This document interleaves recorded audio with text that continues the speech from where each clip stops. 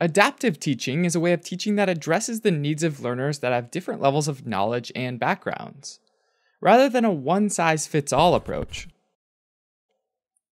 In medicine, it's used to teach adaptive learners, who learn through real-world problems, usually a clinical issue affecting a patient. To show how this works, let's say that there's a clinical instructor named Dr. Michael, who loves teaching endocrinology. He might have learning objectives listed in his course syllabus, things like recognize the most common symptoms of endocrine disorders, or differentiate between primary and secondary endocrine disorders. The syllabus might also list out specific flipped classroom segments in his course, like one in which he provides his students with his notes and PowerPoint slides so that they can review beforehand, and then come prepared to discuss a case about precocious puberty.